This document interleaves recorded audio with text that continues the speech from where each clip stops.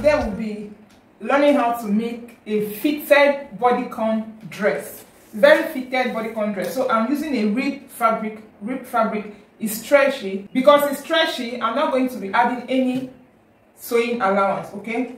So here is my base. Here is my base. Then from here, I'll start taking my measurements. My shoulder is 7 inches.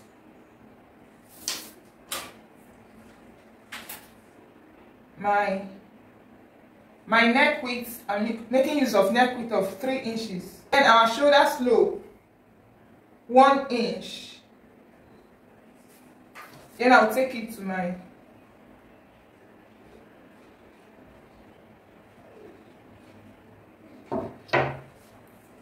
and this dress will be sleeveless. It's not going to have any sleeve. My armhole measurements, normally I use 8 for my armhole measurement. That is when I want to attach sleeve to it. But because it's sleeveless, I don't need the armhole to be too open. So I'm removing 1 inch from my normal armhole measurement. I want to make sure this is also 7.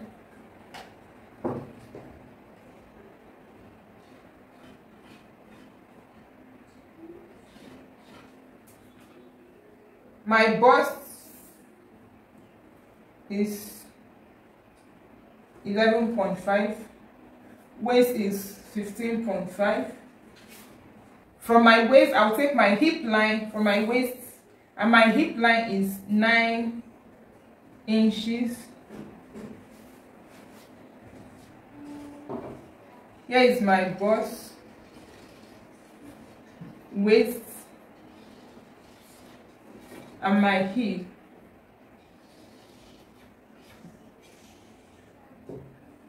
Bust, waist, and hip. Here is my armhole. So I'm going to take the measurement. My bust circumference divided by 4. I have 9.5. Remember I said because we need the dress to be fitted and the fabric is stretchy, so we are not going to be adding any sewing allowance. So that 9.5 inch is what I'll be taking, no sewing allowance. My waist is 7.5, waist divided by 4. My hip is 10 inches, 10. Then I'm going to connect waist to bust. Then take it up to the armhole. Then waist to your hip. And this place, this part, you have to blend it. You have to blend it so you won't get any sharp edge there.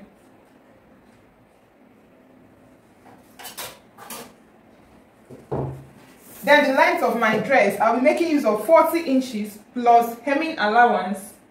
That is, I'll be adding 2 inches for the hem. That means I'll be making use of 42 inches. 42.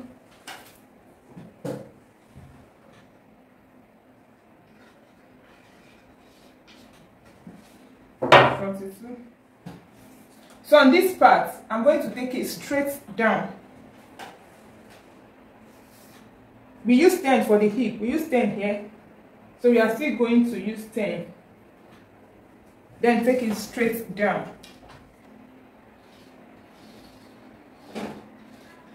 Okay.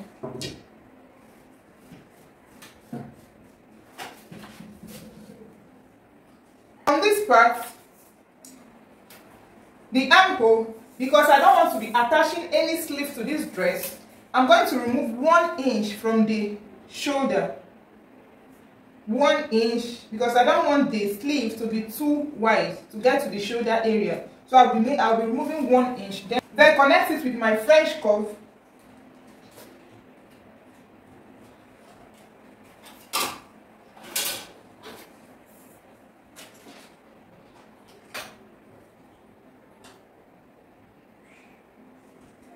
I'm making use of neck depth of 4 inches.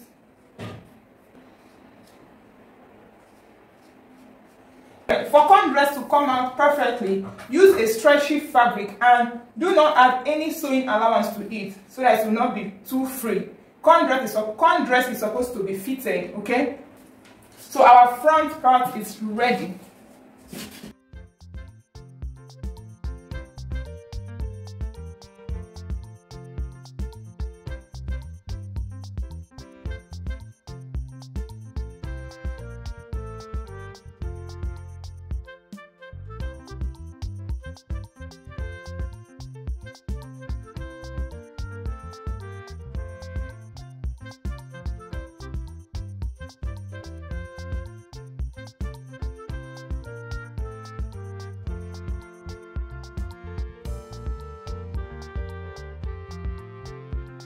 We are cutting out the back now. The only difference on the back is just the neckline. So the back neck width remains 3, but the neck depth, we are going to make use of 1.5 inches. 1.5 inch.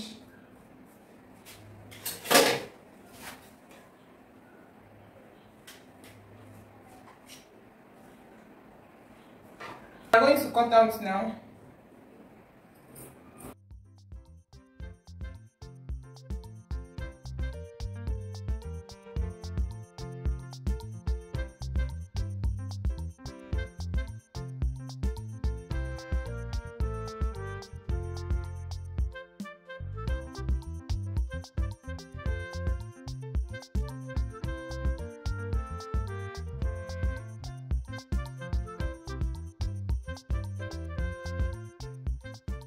Our back and front piece is ready.